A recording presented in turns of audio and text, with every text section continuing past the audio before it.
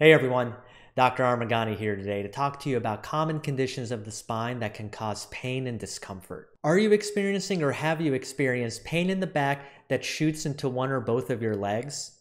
Numbness or tingling that goes into your calf or foot?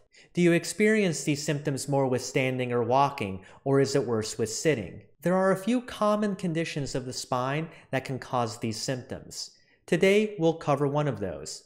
Lumbar spondylolisthesis. We will cover the normal MRI anatomy so you have a better idea of what your surgeon is looking at, as well as the causes, symptoms, and reasons why you hurt. At the end of the video, we will go over the usual plan of care, including treatments, so you have a better idea of what to expect if you unfortunately have these symptoms. Let's go ahead and get started. Okay. Now that we're in, let's begin our discussion on lumbar spondylolisthesis. Before we get started on our discussion on this particular condition, we have to have a little bit better understanding of what the normal MRI anatomy is of the lumbar spine. Frequently, patients come in already with an MRI, so let's take a look at some of these anatomic landmarks so you have a better understanding of what we're looking at. So if you take a look over here, you're going to have a normal MRI of your low back. And again, this is completely normal, but this is a side view. What does that mean? Well, an MRI basically takes slices of your body, and this particular slice goes right down the middle of your body.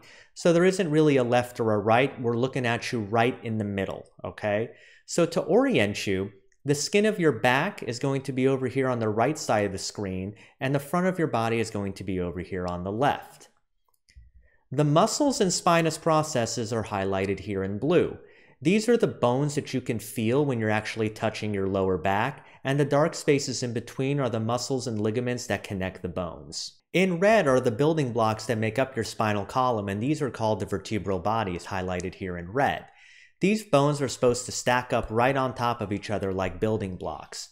And in between those building blocks, you're going to have the discs. The discs are a rubbery type material which helps give you cushion in between your vertebral bodies and also contributes to flexibility in your lower back. The thecal sac is in between the spinous processes and the vertebral body. Imagine a long balloon beginning at the base of your skull and extending all the way down to your lower back. Now imagine that long balloon filled with fluid, and inside of it is angel hair spaghetti or horsehair. That water is going to be spinal fluid, and the horsehair is going to be your nerve rootlets. All of that resides within the thecal sac. When surgeons are trying to think about what are the different causes of a patient's particular issue, we try to think of the location in which it occurs. Patients can have discomfort or pain in their leg or buttock area, just their back, or sometimes a combination of both. Let's take a look at some of these conditions which can cause purely back pain. These can involve degenerative disc disease, which happens with normal aging, scoliosis, which is a curvature of the spine from side to side, kyphosis, which is a curvature of the spine front to back, and then there's the black box, which we don't know what exactly is the cause of patients' back pain. This could be any number of reasons, including muscle imbalances or arthritis of the joints. Different conditions that can cause purely leg and buttock pain can involve conditions of the hip, such as arthritis, or peripheral neuropathies. But there are some conditions that can cause back pain as well as leg and buttock pain to certain degrees. Those conditions of the spine include spinal stenosis, lumbar spondylolisthesis, as well as disc herniations. Today, though, we'll be discussing lumbar spondylolisthesis. When a patient is first diagnosed with a lumbar spondylolisthesis, the first question that usually comes up is, what does that even mean? Well, what it means is that your vertebrae are just not aligned properly. Remember, those vertebral bodies are stacked up right on top of each other like building blocks. And what can happen is if you have one bone that's shifted forward inappropriately on the other bone, that can cause some problems. The other thing that can happen is that there can be some slight motion between those bones that are not aligned properly, so that there can be some movement back and forth when you're getting up from seated positions or when you're bending forward or backwards. This motion is not a lot and is usually just a few millimeters, but can be enough to cause you issues. Let's bring up that normal MRI again. Remember our orientation. The skin of your back is going to be over here on the right side, and the front of your body is going to be over here on the left. This is a cut right down the middle of your body, so there isn't really a left or right side. So let's look at some of those normal anatomic landmarks to have a better idea of what we're looking for. The vertebral bodies are highlighted here in red. You can see how they're stacked up on top of each other. The thecal sac is in green here. And what I want you to pay attention to is the alignment of the back part of the vertebral bodies, which are highlighted here in green. You can see that all of these bones are lined up perfectly with no shifting whatsoever. Now let's take a look at an abnormal spine. Can you spot the differences?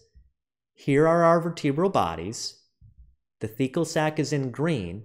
And now let's take a look at the position of the back of the vertebral bodies with that yellow line. Are you able to spot the difference? That's right, it's highlighted here in blue.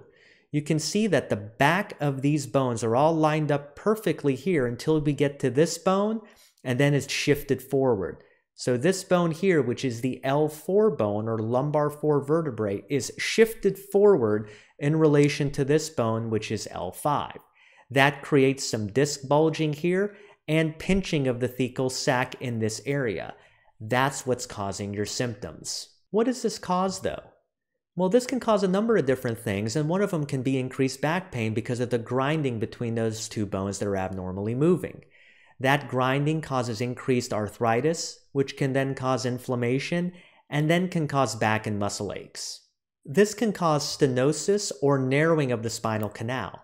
If you remember in our prior MRI view, when you had that bone that was shifted forward in relation to the other one, it caused pinching of the thecal sac and nerve rootlets. That can cause discomfort that can go into the buttock and hamstrings, as well as into your calf and feet. What we do find though is that this discomfort is worsened with standing and walking, and is improved with either sitting down, laying down, or leaning forward over something, such as a grocery cart when you're at the grocery store. When patients have this diagnosis, they frequently ask me, will I ever get better from this? And the resounding answer to that question is yes. Many patients will get better with this with conservative treatment. What does that conservative treatment entail though? Well, we generally start with a course of medication, including anti-inflammatories and steroids. We also really encourage physical therapy or chiropractic care to help improve the stability of your lower back as well as core strength and lower back strength. If you have a strong core, that can help decrease the motion between the bones that you may be having that's inappropriate. Lastly, if these don't work, we can try epidural steroid injections, which is a targeted administration of numbing medication and steroid that can go right over the nerves that are being pinched and can help soothe any potential inflammation in those areas. What's going to be the course of treatment if I have this condition? Well, when I first suspect that a patient has this condition, I take them through a thorough history and physical exam to confirm my suspicions. If I do have a feeling that they may have a lumbar spondylolisthesis, we generally start them with conservative care. That conservative care involves medications such as anti-inflammatories and steroids, as well as physical therapy. I generally bring patients back in about 4 to 6 weeks. At that point, some patients are just better on their own with these conservative measures. In those patients that may not be better, we typically want to get an MRI to know exactly where their nerve compression is and if there are any other areas that are involved. We bring patients back in 1 to 2 weeks following that MRI, and then some patients just got better with time. Unfortunately, though, there's going to be some patients that aren't better. And for those patients, they may choose to go through epidural steroid injections, which is again targeted administration of numbing medication and steroids right on those nerves that are getting pinched. We know those nerves that are getting pinched because of the MRI that we obtained. Patients will usually go through 1 to 3 of these injections, and then some patients will improve. So the main idea that I want you to get is with this condition, with conservative measures, after about 1 to 3 months, many patients will improve. However, there may be that small subset of patients that don't improve, and then surgery may be an option for them. What does surgery entail? Well, there are a few different ways that we can approach this, but most patients are going to have a lumbar fusion with this particular condition. That's because we have to realign the bones and take pressure off the nerves. Those particular procedures involve the TLIF, or the transforaminal lumbar interbody fusion, the OLIF, or the oblique lumbar interbody fusion, and the anterior lumbar interbody fusion, or the ALIF. In some specific cases, we may be able to get away with just a laminectomy or a decompression. This is just removal of bone without stabilizing them. We can do this in very particular cases when there is not a lot of motion. If you're interested in these particular procedures, please see the links in the description below for educational videos covering these surgeries. What are the advantages of surgery? Well, we know that by looking at thousands and thousands of patients with this particular condition, we split them into two different groups. Those that chose to do an operation versus those that tried to continue non-operative care. What we found is that after 1 and 2 years following a procedure, those that chose surgery did much better than those that continued non-operative care with regards to their overall pain, their function, and their overall disability. That's the overview of the lumbar spondylolisthesis.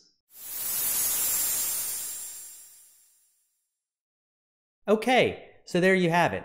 You've learned today about the anatomy, symptoms, causes, and treatment plan for lumbar spondylolisthesis. Remember though, the majority of patients with this condition do get better with conservative treatment.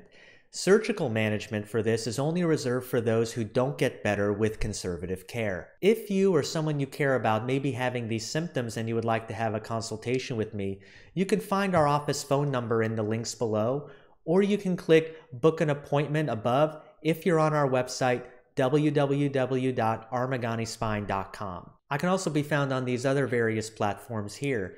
And if you're on YouTube, please comment, hit like, and subscribe to be notified about future educational videos such as these. Take care.